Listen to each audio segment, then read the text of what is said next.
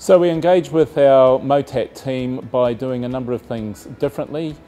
We've introduced flexible hours, we have a very sophisticated learning and development program, we even give people a day off for their birthday. We have annual engagement surveys.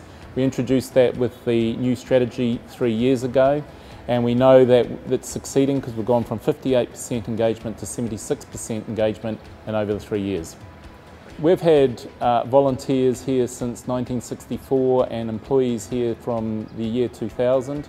We've managed to do that by providing a variety of work and interesting tasks to be undertaken, and we provide continual development and training so that they're evolving as the museum evolves.